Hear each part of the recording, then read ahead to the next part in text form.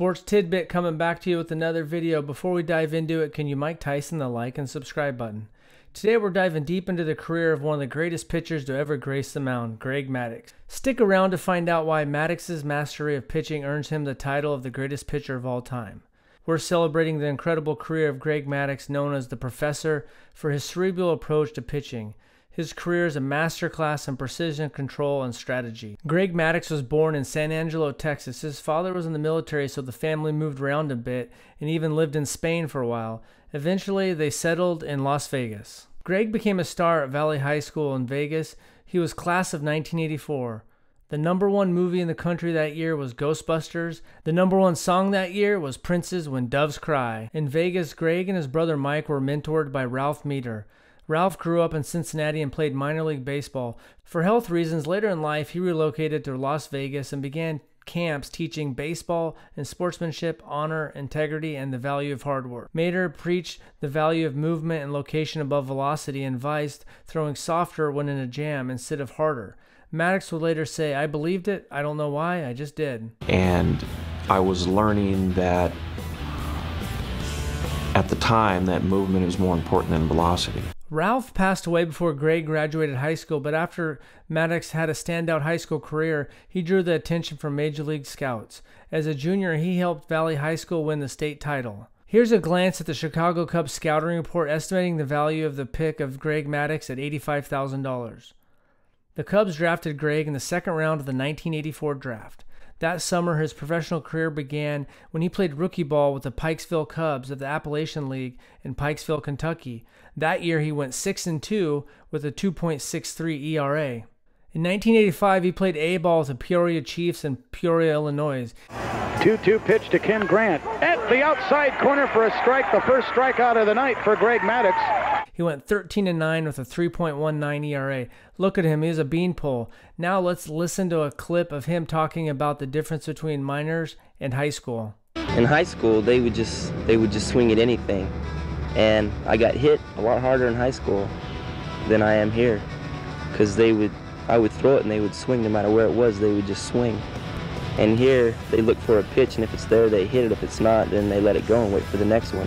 Next year, in 1986, he started the year off in Double-A for the Pittsfield Cubs in Pittsfield, Massachusetts. He went 4-3 with a 2.69 ERA and was surprised when he got called up to Triple-A. I think the biggest surprise was probably when I got called up from Double-A to Triple-A, because I didn't see that coming. Maddux tore it up in Triple-A that year. He went 10-1 with a 3.02 ERA. And by the end of the year, he got called up. On September 3rd, 1986, Greg made his debut with the Cubs. The game was started the day earlier, but was postponed because of darkness since Wrigley didn't get lights until 1988. His first appearance in a major league game was as a pinch runner for a catcher, Jody Davis, in the 17th inning against the Houston Astros. Maddux then pitched in the 18th inning, allowing a home run to Billy Hatcher and taking the loss. 5 days later, he got his first start, which was a complete game victory. That was followed by 3 losses and 1 win to finish the 1986 season with a 2-4 record with a 5.52 ERA. In 1987, he started off the big leagues but had some struggles. He went 6-14 with a 5.61 ERA. Because of his struggles, he got sent back down to Triple-A Iowa twice in August. But there he went 3-0 with an ERA under 1. After the 1987 season, Maddux and his brother went down to Venezuela where they'd play together, and Greg would develop his pitching philosophy and try to improve for the next year. Down in Venezuela, Maddux worked with his former pitching coach, Dick Pohl, who encouraged him to work on getting ground outs instead of trying to strike out every batter. It was the 1988 season when Greg Maddux started to blossom into the ace that we all came to know and love. That year, he went 18-8 with a 3.18 ERA. He'd go on to make 2 All-Star teams with the Cubs, win 3 Gold Gloves, and in his last year in Chicago, before going to Atlanta, he won his first Cy Young, going 20-11 with a mind-boggling 2.18 ERA. His legacy only grew stronger after joining the Atlanta Braves in 1993. In 1993, his ERA was 2.36, and then a 1.56 ERA in 1994, and a 1.63 ERA in 1995. Just amazing. He also won a Cy Young his first 3 years in Atlanta, meaning that he won 4 consecutive Cy Youngs. Let's talk numbers. Like I mentioned, Greg Maddux won 4 consecutive Cy Young awards from 1992 to 1995. He had a career ERA of 3.16 over 23 seasons, but what's even more impressive is his pinpoint control. Maddux is the only pitcher in MLB history to record over 3,000 strikeouts while issuing fewer than 1,000 walks. What made Maddux unique was his ability to outthink hitters. He wasn't known for overpowering speed, but for his incredible ability to locate pitches and deceive batters. His signature pitch, the two-seam fastball, had devastating movement and pinpoint accuracy. Greg Maddux was like a chess player on the mound. He knew what the batter was thinking before they even stepped into the box. Facing him was a mental battle. You'd think you had him figured out, but he was always one step ahead. Much of Maddux's success was rooted in his preparation and intelligence. He meticulously studied hitters, understood their weakness, and exploited them with surgical precision.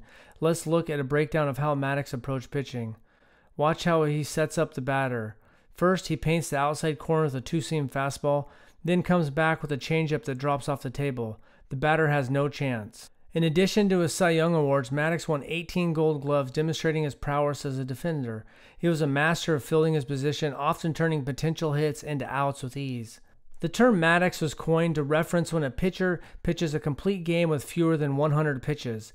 That's a feat that Maddux did 13 times. On July 22, 1997, he had a 78-pitch complete game.